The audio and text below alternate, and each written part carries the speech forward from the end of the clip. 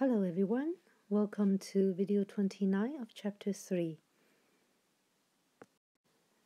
In this video, we will cover the topic of a convergence proof. I put a quotation sign on the proof. It's more like proof by construction. This will be the first part. The whole proof will cover 2 videos. Okay, so we know the simplex method starts with the LP problem in canonical form, and which we presented here. This is the canonical form. Here the basic variables are x1 to xm, and I have n equation and n variables. N is bigger than m. Okay, so this we call problem 1. So if problem 1 is non-degenerate, which means all the b's here are non-zero, they are strictly bigger than 0, and then we already have a proof, which is in chapter 3.4 when we talk about the theorem of the simplex method.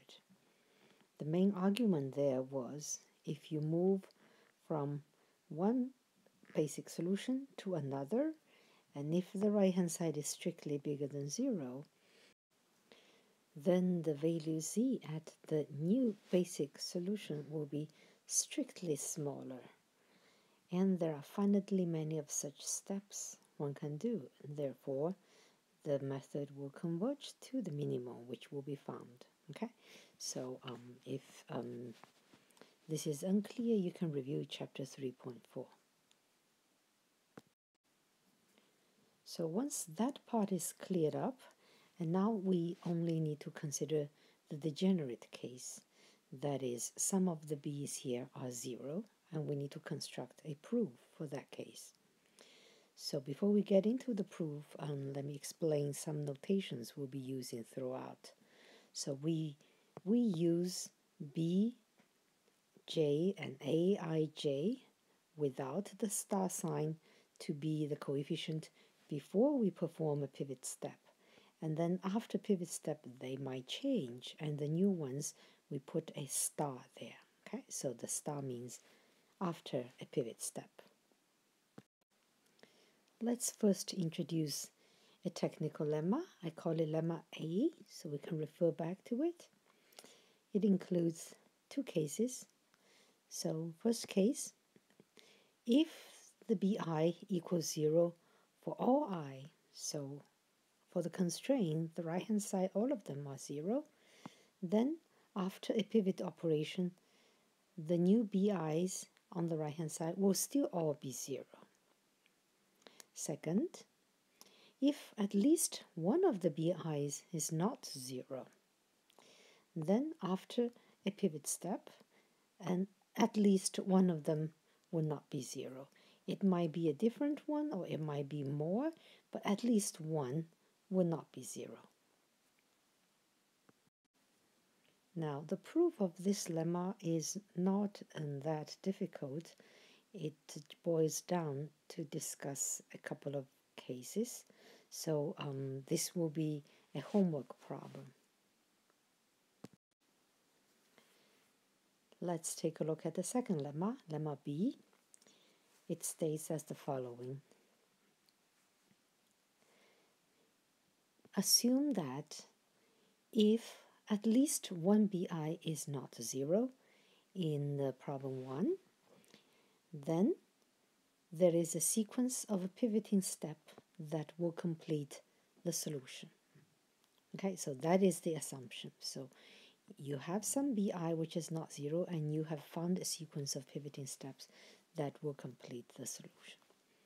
Then if we replace all the bi with 0, so we set the right-hand side of the constraint, replace all by 0, then the same sequence can be used to complete this new problem.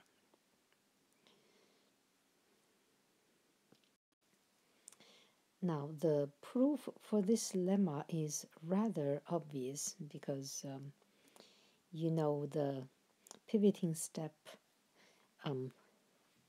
if you replace all b equals 0 on the right hand side, you can carry out the same pivoting step, and then all the coefficients on the left hand side will change in the same way, and which will lead you to conclude your problem. So we just make that observation and we do not go into the details.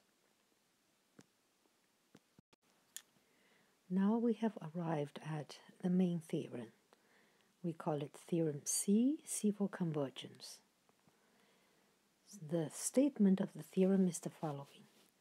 For the LP problem 1, there exists a sequence of pivot steps that completes the solution. What does it mean that it completes the solution? This means we will reach the criterion where we can use either Theorem O or Theorem U. Okay, so let's recall the two theorems that's being referred here.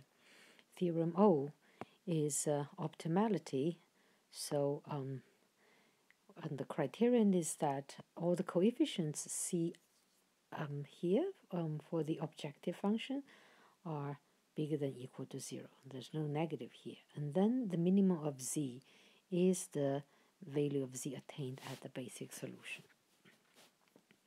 And theorem U is for unboundedness.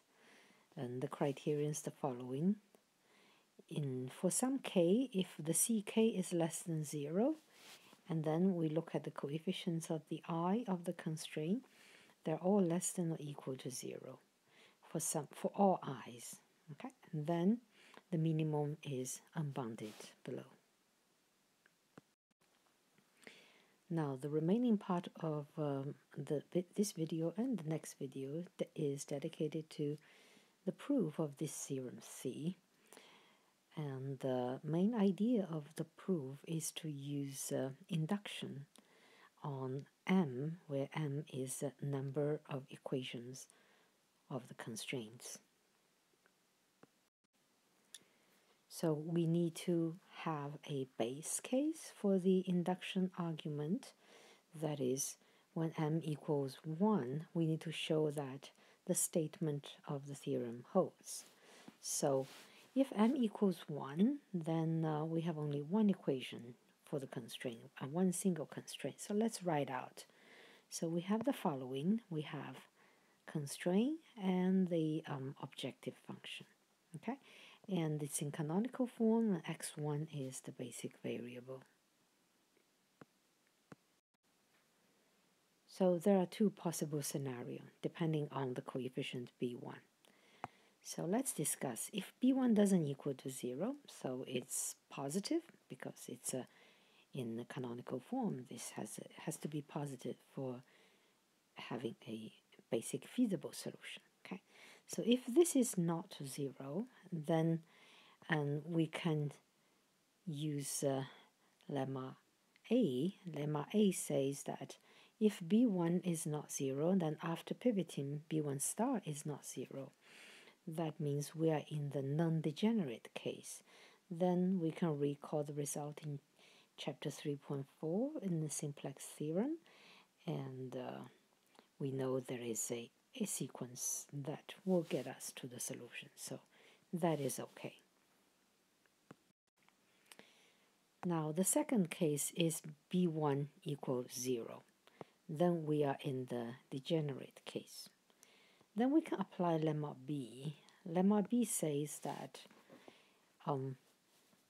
if you have a procedure for case lowercase a, then the same procedure can be used when you put the right-hand side to be 0 to conclude the same result, the result, okay? The same procedure. So that is also okay.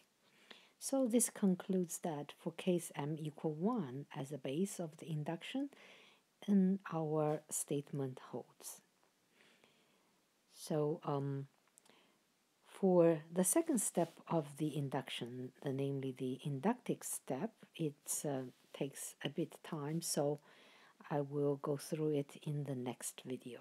Okay, hope you enjoyed it. I'll see you next time.